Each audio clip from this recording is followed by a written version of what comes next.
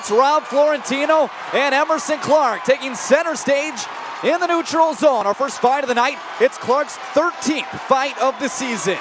Florentino's got the edge in height, but Clark comes over the top. And now some lefts. Clark answering. A couple of jabs from Florentino, and Clark came in with a couple of big lefts. They're tied up in the Florida zone now.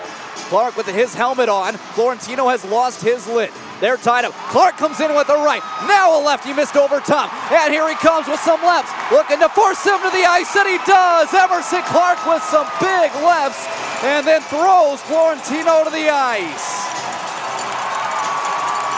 Emerson Clark brings this crowd back to life. 13th fight of the year.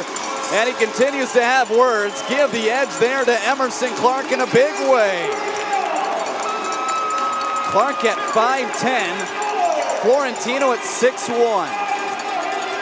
And Clark sends Florentino to the ice and then put his arms in the air immediately after in celebration.